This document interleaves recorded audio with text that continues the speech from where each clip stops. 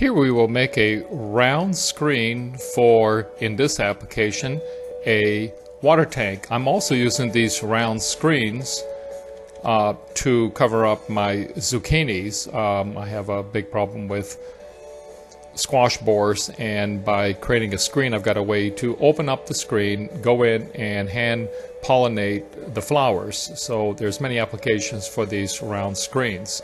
Let's go ahead and make one. Here's a water tank. Let's measure the circumference, 6 feet. We're going to use PEX, which is a very flexible, half-inch PEX, very flexible pipe. It's got good UV stability, so that's going to be our pipe of choice. You can pick that up at Lowe's or Home Depot in, I think, 10 foot lengths. And let's go ahead and measure this out. Now, since I know I needed 6 feet, we're actually going to create a coupling, and so I'm going to make it a couple inches longer just so that I can make a coupling and absorb that piece into the other one. So let's go ahead and chop it. Remember to put your safety glasses on. Okay, here we're actually going to taper the end of the drop piece of pipe. We're going to use this because we're going to heat the other end of the pipe with a torch, and we're going to soften it up, and we're going to make our own coupling. That's what we're going to do. We're going to taper it so that it slides in. You got to be careful. Don't apply too much heat, and don't apply it in one spot. Make sure you rotate very quickly all the way around. This whole process here is probably in real time is taking about 30 seconds, 30 maybe 40 seconds. While it's warm but not too flexible, I'm jamming the other pipe in that we just tapered about 1 inch into the other pipe that was just heated up, and now we've made a nice coupling. Very nice, because we don't have to buy anything, we don't have to glue anything.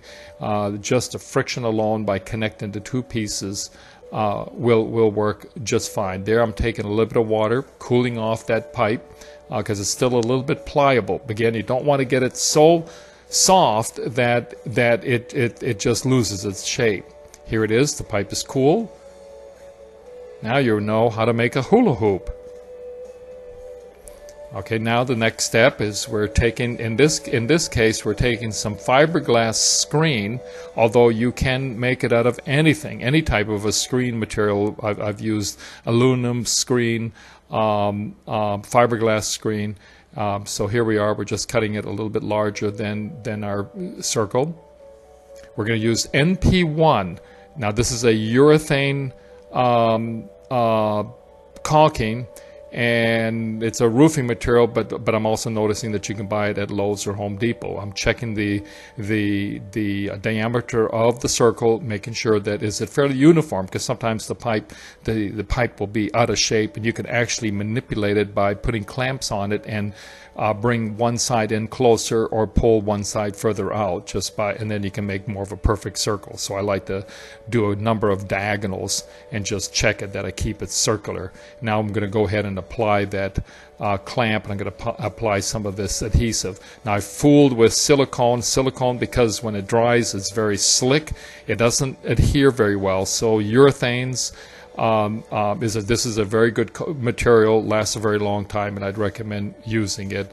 I've tried even different types of glues, but because of the pipe being plastic, not a lot of things stick to it.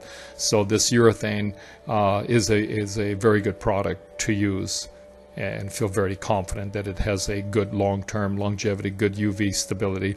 So we've completed it. The next morning it's dry, and now we're just trimming and getting rid of the extra material.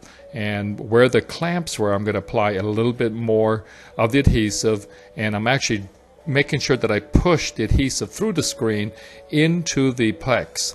Now I've had a couple of pieces left over from my chops, and I went ahead and I did the same thing, made a coupling, and I'm sticking two pieces together, and I'm going to make an extra loop so that we don't have any waste. You could do this as many times as you want, because you can make the coupling as often as you want. Thank you for watching.